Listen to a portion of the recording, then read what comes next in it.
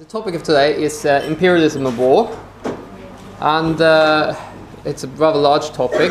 I'm going to focus rather on the war, talk about war and our policy towards war.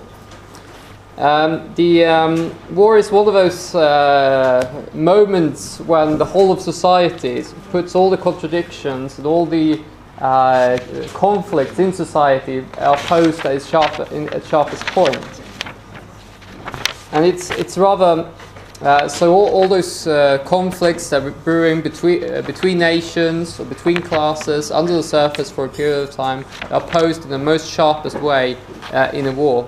Obviously mobilizes, particularly if we're talking about the world wars, what they call total war, mobilizes the whole of society, gears it for one purpose, and that is the destruction of the enemy. The killing of people, the destruction of productive forces of the enemy, etc., etc. So it's a rather important moment or important development in human society. And as Clausewitz pointed out, war really is the continuation of politics by other means. And that's something that's often lost, particularly on the left. When you're discussing war, people tend to see it as a kind of plague on society, something that's unnecessary, something that is avoidable. But really, as long as you have conflicts within society, particularly conflicts between different ruling classes, the war will inevitably arise. And this is something that is lost on the pacifists. Politics itself is really just an extension of economics. So the conflicts within the economy between the different companies and the different companies competing on a world scale then become between the different nations. And then obviously war becomes, so from the economy, the competition between companies in the economic sphere, politics, diplomacy, conflicts in the diplomatic sphere between different nations, and then eventually, when those cannot be resolved in a peaceful manner, you have war to resolve the question. The same goes for class war, a civil war. A war within a nation is once again a question of the contradictions that arise in the economy between the different classes that eventually spill over into the political plane in the first instance, but eventually also, when they're particularly sharp, onto the military plane and become a civil war, or even sometimes occasionally war between nations. The first, I would like to make, there's maybe 3 points. First point is that not all wars are imperialist wars. That's something that's sometimes lost on people. We have not, which relates to the second point, the character of wars and our attitude towards war is determined by the character of that war. And it's not determined by who started the war. That's a completely secondary question. If you remember, for example, the beginning of the Second World War, when Hitler invaded Poland, he dressed up a number of German soldiers as Polish soldiers and had them, well, it wasn't even German soldier, was it? I can't remember now. It dressed up anyway, it faked a Polish attack on Germany in order to then say, oh no, Poland was the aggressor, and then he invaded and smashed the Polish army. And so this question of who started the war is completely secondary, and if you rely on that to judge whose side you're supporting, you wind up getting it completely wrong. You might, for example, completely hypothetically, not completely hypothetically, but if you, for example, consider a war of national liberation, would typically be started by the nation that wants to liberate itself from an imperial power. And thus we would obviously support the war of national liberation against the imperial power, but we would not, even though they started it. So it's not like a question of who started the war, but the character of that war determines our attitude in the war.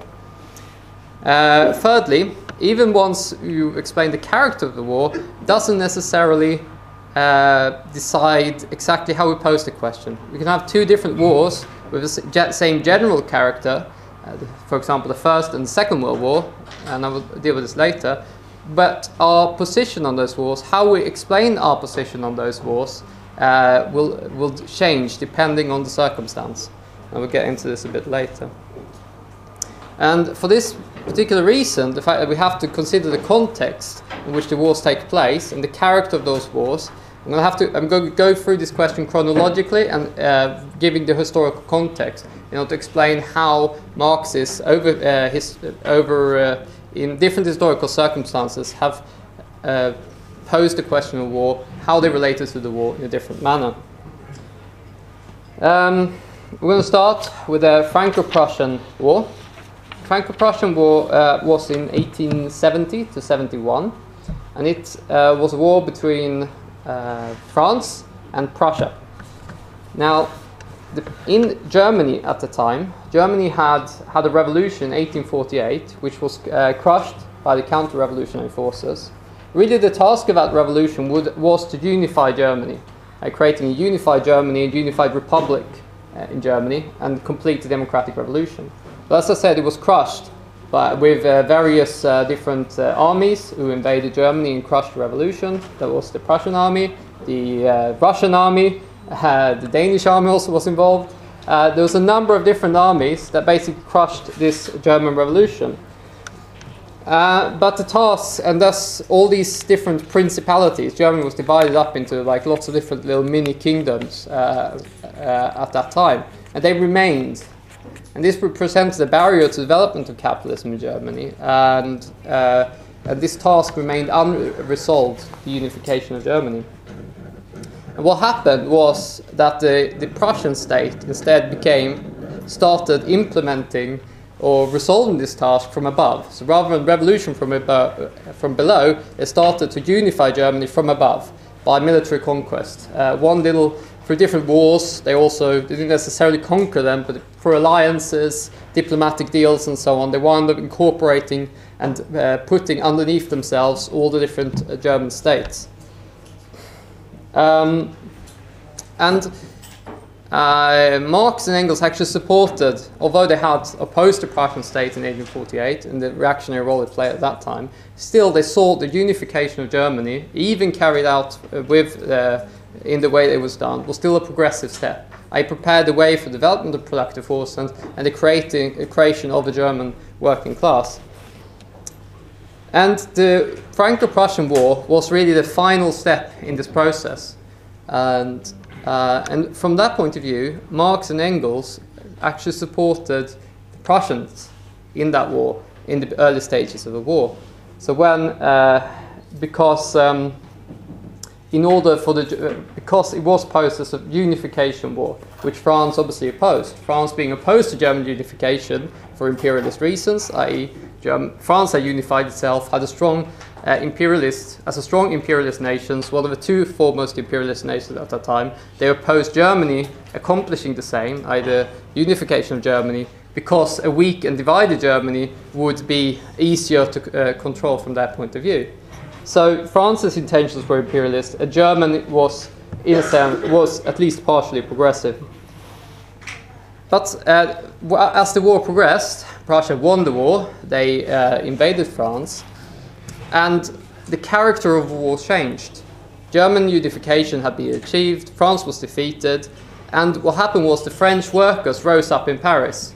The Paris Commune, as you probably are aware, 1871, and the Prussians and the French bourgeoisie, so the Prussian ruling class and the French bourgeoisie, united against the Paris Commune and the Paris workers.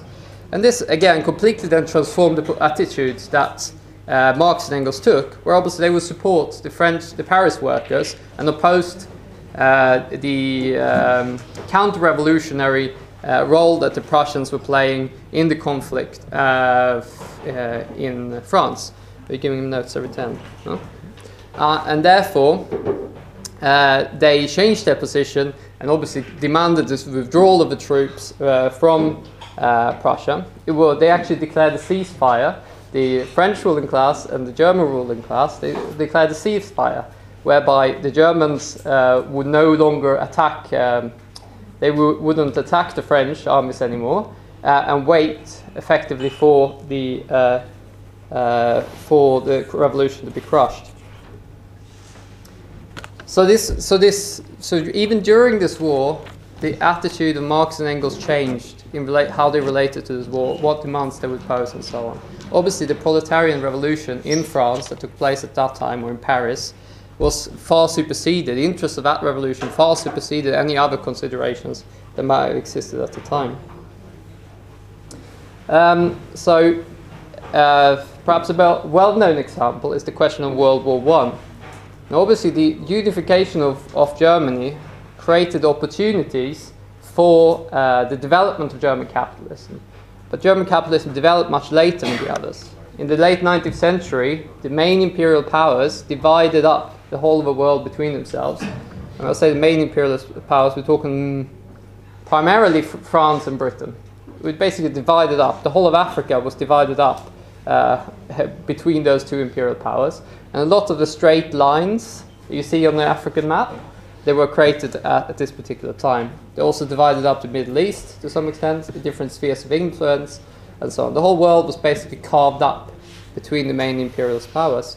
So when Germany then approaches the scene and the other imperial powers, they oppose Germany.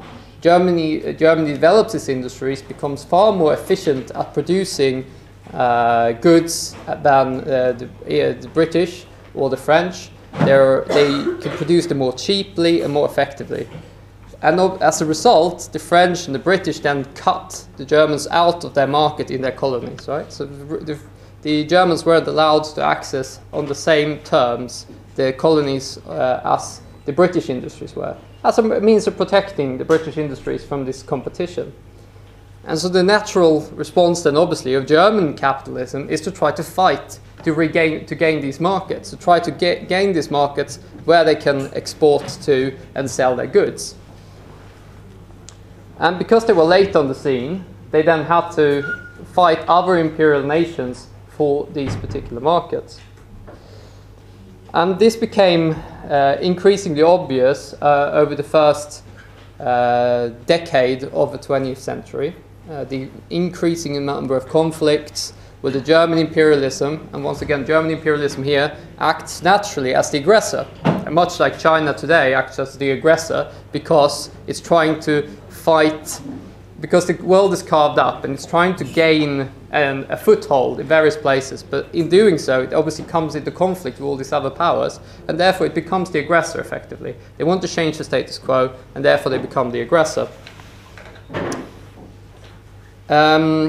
So the development of German capitalism increases contradiction. You have a number of different crises where Germany in various ways tried to provoke or poke and see how much they can get away with without resorting to all-out war. There's the Agadir crisis, there is the gunboat crisis, and so on. A number of things, particularly regarding Africa, where Germany was trying to expand its influence. But it didn't necessarily, at this point in time, didn't result in war.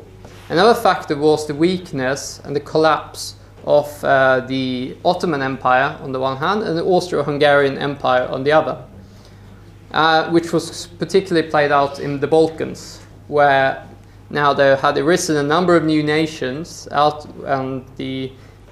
which have fought for their independence. The Greeks, for example, became independent in 1827, I think, and through a number of successive wars gained the territory which is today is. But there was a number of successive wars throughout the 19th century for the Greece to establish the current borders. And this particularly concentrated during the Balkan Wars. There was 2 successive Balkan Wars, when these new states, first there was the war which with a number of new states together fighting against the Ottomans, and there was a second war in which these new states started fighting each other for little bits of land and little bits of people. And you can read about this. Alan has written a rather detailed articles about this on the website, and also obviously you have Trotsky's writings on the Balkan Wars, which do go into some detail about this. But this was the kind of scene that was set, which created all this conflict. The Austro-Hungarian Empire, because of its weakness, was very interested in what was happening in the Balkans. It was feeling threatened by developments because obviously the Austrian-Hungarian Empire was composed of all kinds of different nations. And obviously the wars of national liberation, which was fought by these different Balkan countries against the Ottomans, obviously threatened to destabilize all the Austro-Hungarian Empire and all the nations that were contained in that, particularly in Bosnia and the other parts of what became Yugoslavia after the First World War. The Second International actually analyzed these developments and they drew the correct conclusions, i.e. that imperialist contradictions are increasing and that the working class must oppose this internationally. However, in the early stages, they actually tinged this with a lot of pacifism. I'm going to give you... So in 1907, at the Stuttgart conference, they actually discussed the resolution and voted it through. I can't remember if it was unanimously, but anyway, it was widely supported. And what the Congress... so the resolution said this: the Congress is convinced that, under the pressure of the proletariat, by a serious use of arbitration in place of miserable measures of government, the benefits of disarmament can be secured to all nations, making it possible to employ the enormous expenditure of money and energy which are swallowed up by military armaments and wars for cultural purposes. Now, so that's the pacifist part of this resolution. Basically saying, oh yeah, through like, you know, we can convince the ruling class that wars are not necessary. In fact, it would be better to spend this money on other things. And then it continues, and this was the amendment that was put by the left at the Congress, Rosa Luxemburg and Lenin, as well as others.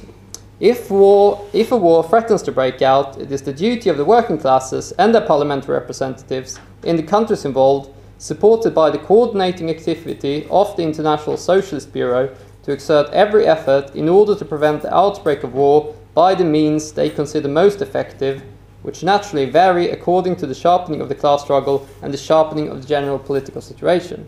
Well, this is obviously key. Obviously, the working class opposes the war with measures which depend on the context, but this is, but basically, it's the utmost duty of the working class parties to prevent the outbreak of war. The caveat there obviously is, depending on circumstances. So that obviously leaves the door open then for national sections to, vary their level of response. So, and this was a key thing for the trade union bureaucrats at that time. They opposed the idea of a general strike in case of war to break out. They opposed militant measures that were threatening their positions. So this kind of way of creating like a varied response, although correct in principle, obviously you're not going to have exactly the same way of you tackling the question in any circumstance. But this kind of varied response left the door open to basically do nothing, which is eventually what happened. But then he continues the resolution. In case war should break out anyway, it is their duty to intervene in favor of its speedy termination and with all their powers to utilize the economic and political crisis created by the war to rouse the masses and thereby to hasten the downfall of capitalist rule.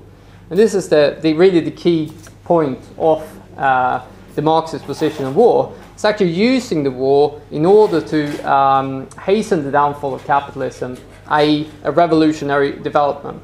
This was precisely what was to happen after the First World War. Revolutions broke out all over Europe, and it was the task of Marxists at that particular point to use those revolutionary convulsions after the war in order to hasten the downfall of capitalist rule, i.e. to take power, like the Russians, the Bolsheviks did in Germany, in Russia.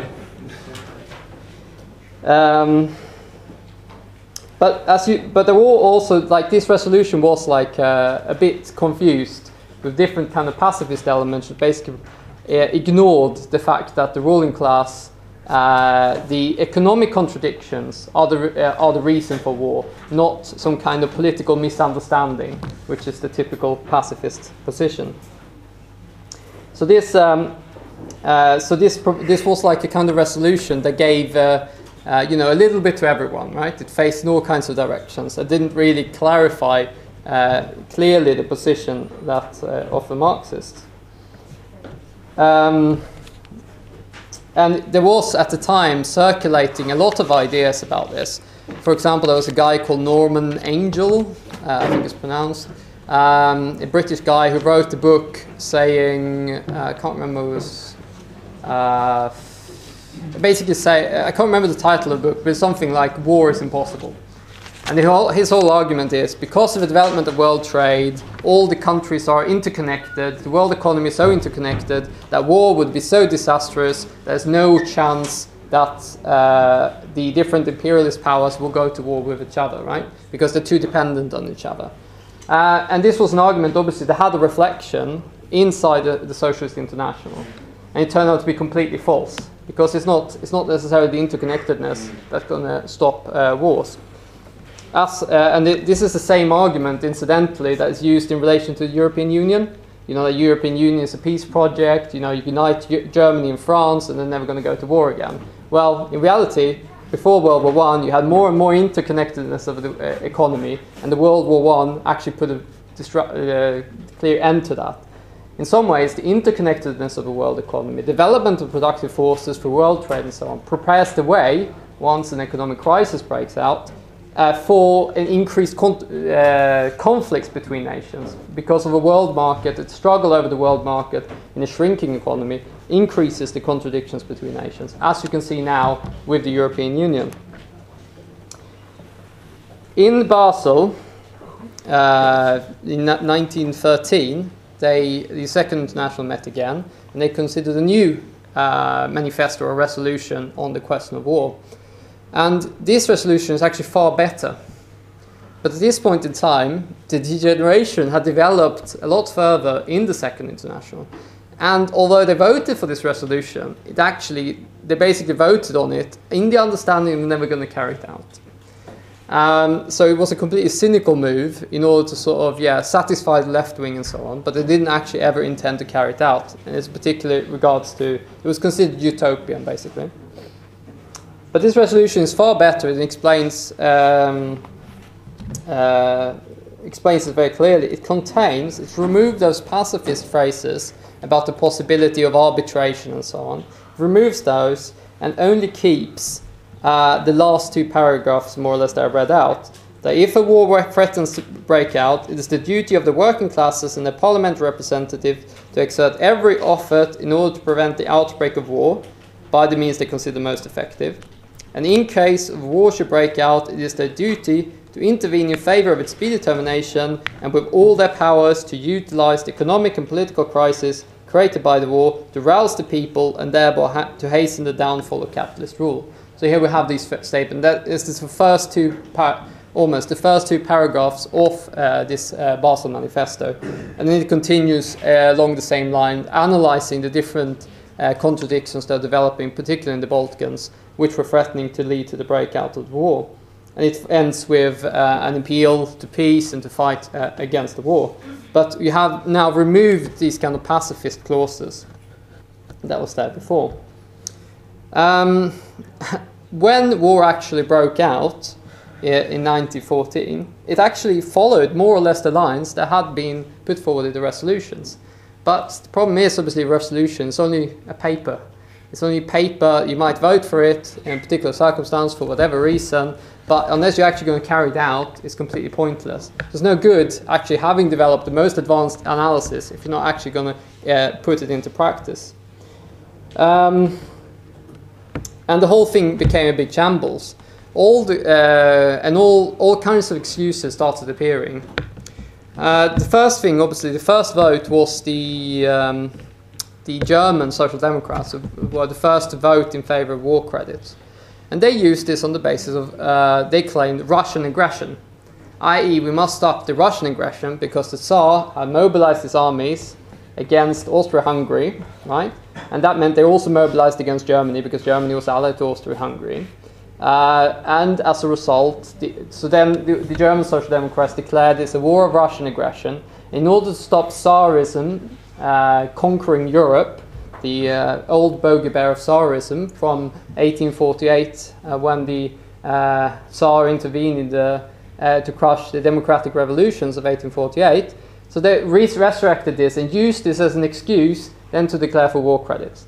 And the German ruling class wasn't more stupid. They were used playing on this card, right? Saying, oh, we need to defend the democratic gains of Germany and so on against the autocracy of Saddam, and probably were tinged with a bit of racism about the Asiatic hordes, etc., etc. And then, but obviously, by Germany declaring war on Russia, that also meant it had to declare war on France, because France was allied to Russia. So the next thing was that obviously the French Socialist Party, finding itself in a position where Germany had declared war on France, that Germany was then the aggressor, supposedly. Why France had to intervene on the side of Russia is beyond anyone's understanding. But anyway, Germany now declared war on France, or maybe it was the other way around. Either way, they invaded Belgium and France in order to try to defeat the French quickly, in order to then turn their attention against Russia. And so the French socialists, fearing the German aggression, German autocracy and so on, they then voted for their national bourgeoisie and went into war. Then there became obviously the question of Belgium. The Belgian comrades were aware, little neutral Belgium, and there was a lot of discussion.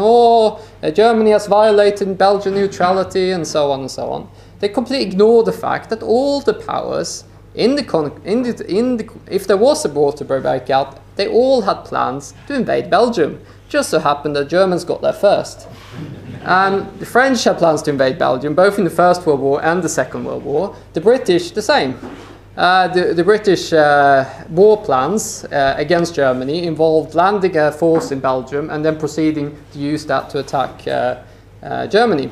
The reason is that you got in the east side of Belgium, you got a mountain range. So whoever gets to the mountain range first has a strategic advantage over the others. So therefore, that's why you need to get to the mountain range first. Obviously, Germany won that race. And quite deliberately so. So this different kind of, then obviously there came all kinds of questions raised. Or what about the right of Belgium to national self-determination and so on? And obviously these are completely secondary questions. You got a major world war, major imperialist war, involving all the major imperialist powers. And it is not a question here of this or that country's right to self-determination. It's not a question of Serbia's right to self-determination. It's not a question of Bosnia's right to self-determination or Belgium's right to self-determination. That's not the question which is really posed in this war. And the overarching interest of the world proletariat for unity and internationalism overrides any consideration about individual countries and their right to self-determination, which incidentally was just obviously a complete fig leaf. All the countries were determined to invade Belgium and violate its neutrality.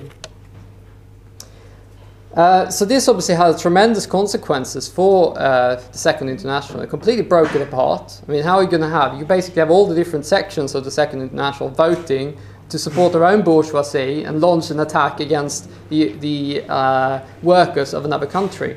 The only exceptions to this rule was the Russians and the Serbs, who maintained an internationalist position throughout the war. After the German Social Democrats, which was supposed to be like the kind of Marxist bastion, they were one of the first to vote in favor of the war. Later on, a few months down the line, a large section of them then changed their mind and started voting against the war and formed then the breakup group, the Independent Social Democrats. But that was too late. Too little, too late, as they say. It didn't fundamentally alter the position. The only ones who had voted against the war in Germany was Liebknecht. Luxemburg couldn't be in parliament because she was a woman. But Liebknecht, who was in parliament, he had voted against the war. He was the only one who did so. And he wound up being expelled from the party, Social Democrats, and obviously formed then the Spartacus League, which eventually transformed into the German Communist Party. So the Third International is really founded on the principle of opposing the war. it could be added that when this question of a war caused some confusion in the early stages of the development of the Third International. At the Zimmerwald Conference, for example, all kinds of different tendencies were present, and quite a number of them were pacifist, i.e. they were against the war, but they didn't realize the point of that war is inevitable under capitalism, and the point of the task of Marxists is not to sort of say, oh, it's very terrible to have a war, but the task of Marxists is to use the war in order to overthrow society and thereby putting an end to war finally. Well, I won't be able to go into the details of the development of the Third International, but basically over time the debates clarified, and the Third International was then founded on a clear revolutionary grounds, obviously, a few years later, although many of the sections retained quite strong pacifist tendency within them, the Swedish Party, for example, being one of them, where the pacifists were in a majority for a number of years. Even into the Stalinist period, they played a big role. And then we come to the Second World War. Now, the Second World War was an imperialist war between all the major imperialist powers on the planet. Now there was not only Germany that was say, fighting against the constraints imposed on them by the division of the world. Obviously, the First World War had meant that even more than before, France and Britain took over bigger chunks of the colonies. And even more than before, they dominated the whole planet. But there were new imperialist powers that were rising. And there were three of them. There was obviously Germany, as mentioned before, but there was also Japan, which had developed very rapidly from the late 19th century and become a major force by the time of in the 1930s. There was the United States, which was really the key. The economy was developing, and because of the size of a country, it was became the strongest imperial power before the Second World War. The US, none of these three countries had any colonies to speak of. The US had the Philippines, and they had some influence over Latin America, but even there they were not uncontested. And so these three countries were straining against the division of the world that had occurred up at this time. And so the Second World War, just like the First World War, was a war, an imperialist war, a war between redivision of the world and the world markets. But there was an added element to this particular war, and this conditioned the attitude that the Marxists took towards the war. Obviously, in general, we recognize the Trotskyists at that time in Britain and elsewhere. They recognized that this was an imperialist war. But there was this added element that basically one of the imperialist powers, i.e. Germany, was governed by a fascist dictator who basically who had smashed the working class in Germany and was preparing to smash the working class and the trade union movement wherever the conquering armies went. And obviously workers, not stupid, they could see this. They could see what would happen if Hitler was to come invade their country and conquer and occupy their country. And they were not particularly keen on the idea. So although in general, the general position on the question of the character of the war remained the same, but there were certain particular considerations here which had to be taken into account when formulating the position in relation to the war. And this became even clearer as Hitler invaded France. Because the French bourgeoisie, they put up a little bit of resistance in the early stages, but then they very quickly capitulated to Hitler. And they, I should read you a little quote here. Once before, when the Prussians were at the gates of Paris in 1870, and the workers had been armed, they seized control in the first successful workers' uprising in history. The Daily Telegraph correspondent in France, right on June 17th, danger of a communist uprising and civil war compelled the French government to sue for peace. They handed Paris intact to the Germans. We're talking about what happened now in 1940. Am I right? Yes, I'm right. In June, July 1940. France was betrayed. The real fifth column was the capitulation government of financiers, manufacturers, millionaires and generals. It was they who sold the French people into the hands of Hitler. Rather than lose all their profits by a victory of the French masses, these patriots preferred to assure themselves of a few scraps from the tables of the Nazis. It was actually what happened all over Europe. The ruling class went over almost in its entirety to Hitler once his armies came to the gates. They had the option, obviously, of mobilizing the masses and fighting and arming the masses in a war against Hitler, which probably meant that Hitler would have lost. But rather than doing that, they capitulated far before that point. In order then to utilize Hitler's smashing of the working class for their own purposes. And obviously, even though they became subordinate to the interests of the German bourgeoisie, they would still get a few crumbs at the table, which was rather better than losing everything if the workers were to take power. It should be added to this that before the actual outbreak of the war, most of the Western countries had in some ways or another tried to appease Hitler, tried to make a deal with him in order to get Hitler to attack the Soviet Union, i.e. to get Hitler to crush the only, albeit deformed, worker state that existed, and thereby utilizing Hitler to fight the threat of communism, as they saw it. And along with those lines also you had a lot of anti-Semitism rising in all these countries. There was anti-Semitism, officially sponsored anti-Semitism in the United States, in Britain and in France. And the French ruling class was very happy to hand over lists of Jewish people and so on to the German occupation authorities. Obviously also lists of communists, lists of socialists and trade unionists to the German occupation authorities in order to make their job of smashing the working class easier. And the same happened in all the other European countries where the German armies reached. Even to some of the neutral countries did this. And the Social Democrats participated in it as much as anyone else.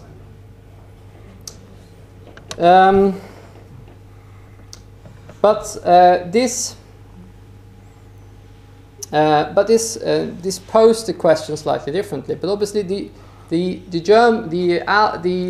remaining countries. So we're talking particularly of Britain. The U.S. didn't enter the war until 1941, if I'm not mistaken, or 40. Lost track of it. But anyway, the British were obviously isolating Europe. Hitler had conquered most of Europe, bar that which laid under the Soviet Union and a couple of neutral countries like Spain and Sweden. But most of Europe had been conquered by the German armies, and Britain stood alone.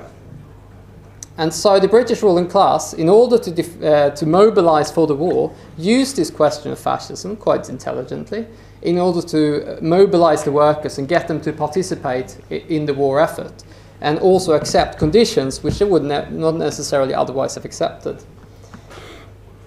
And I'm going to read you a little quote again from 1940.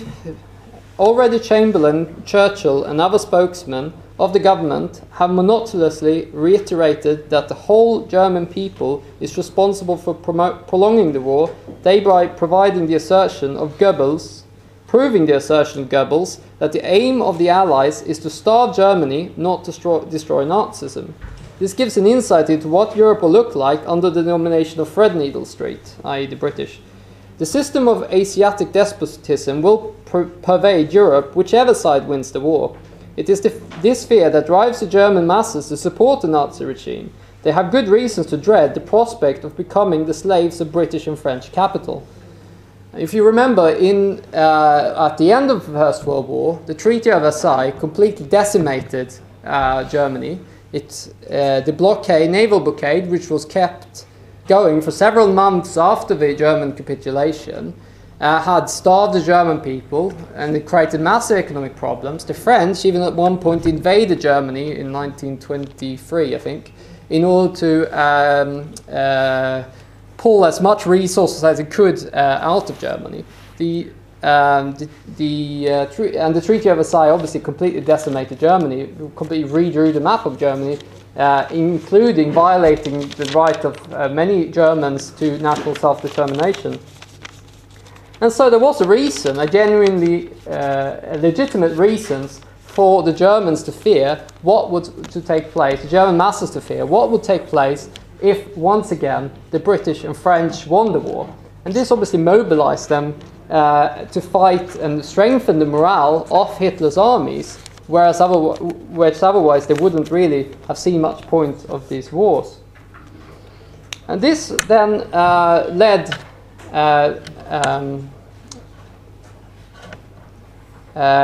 this was then forming the background of how Ted Grant and the other comrades of the Revolutionary, well, at that time it was the Workers' International League, posed the question of war, what program they put forward for the workers in what's called the proletarian military policy. And what they said was, disarm the capitalists and arm the workers for the struggle against Nazism and the capitalist fifth column at home. Take over the mines, the banks, the railways and big industry without compensation. Give freedom and self-determination to India and the colonies. Repeal all anti-working class legislation. Appeal to the German, the French and European workers to support the socialist struggle against Hitler. So the program was basically, right, we do a revolution in Britain, take the disarm the capitalists, I nationalize the commanding heights of the economy, and then liberate the colonies, which is a key question, because actually, incidentally, a lot of colonies were rebelling at this time, and a lot of the British efforts in the Second World War was not directed against Hitler or even the Japanese, but against the colonial uprisings in various parts of the empire, including India, which was the jewel in the crown, as they call it. So this question of liberating the colonies was a key demand.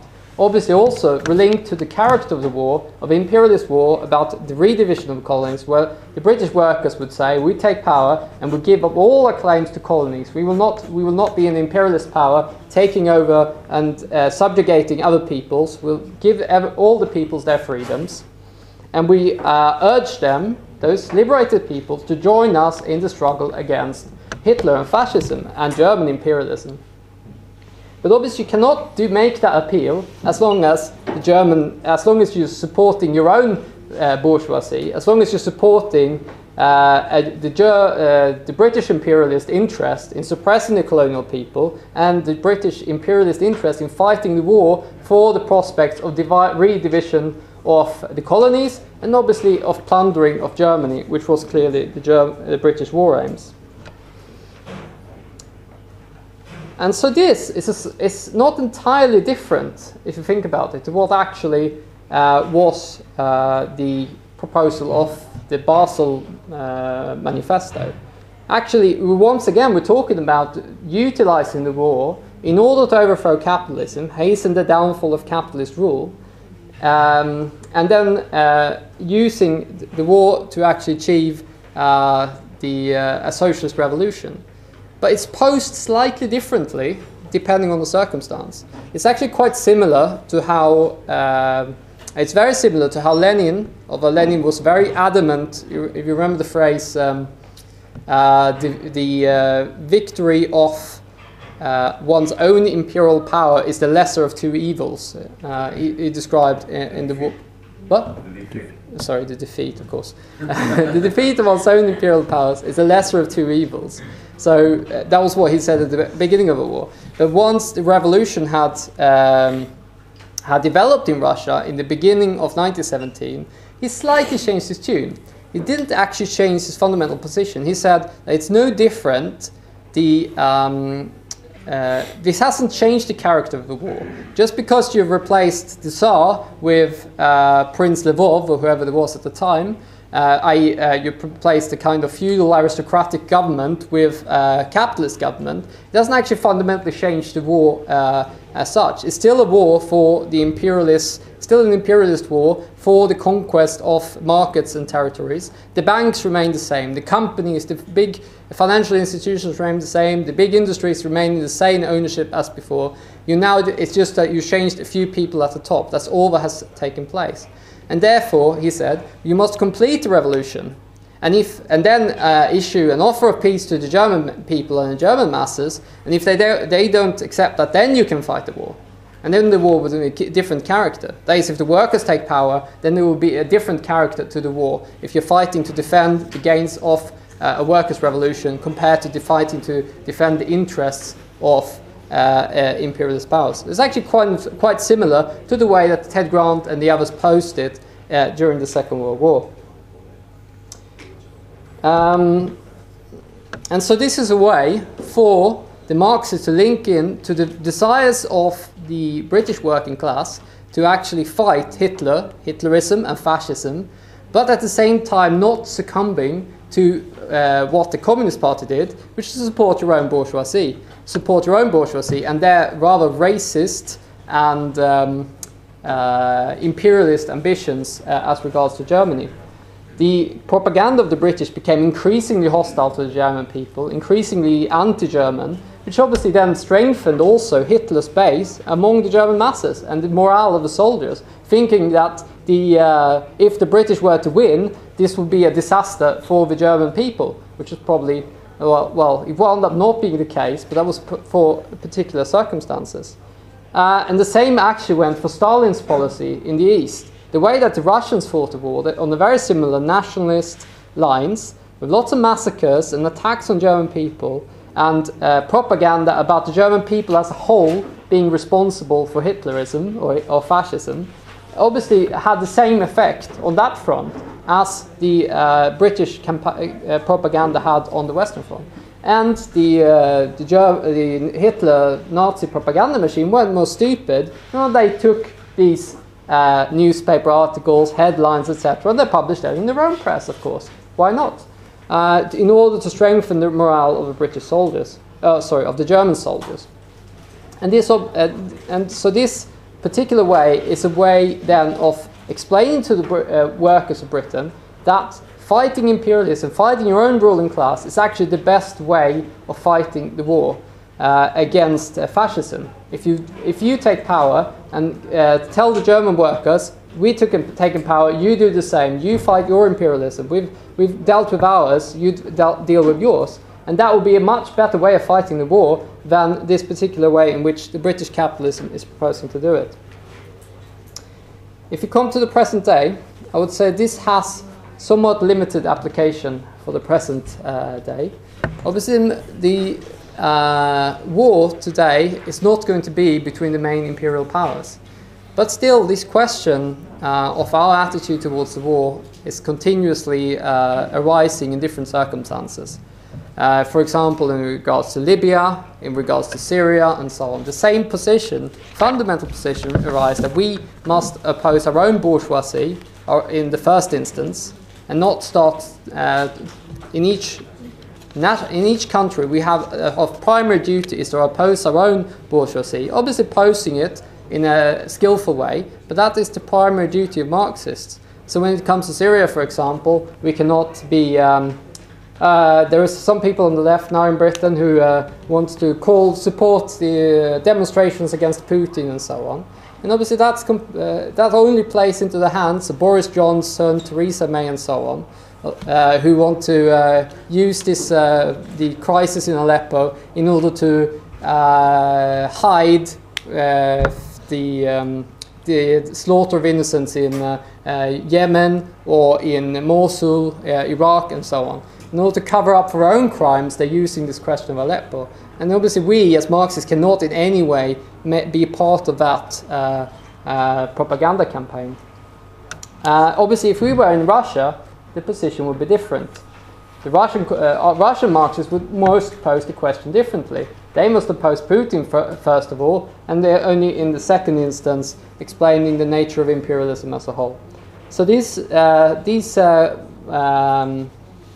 this question is in some way still relevant today. And obviously, another point is the Second World War really forms a lot of thinking, and it's an important question to know because the discussions that take place among people, understanding the history, and also providing, if some people ask us, so what would be your alternative to Hitler? What if Hitler were to invade Britain? What would be our alternative? And then obviously we can provide an answer to that. There's lots of discussion also you can raise about the role of the Stalinists played during the Second World War in Britain and so on. But I sadly don't have enough time, and maybe some comments were raised in the discussion. Thank you.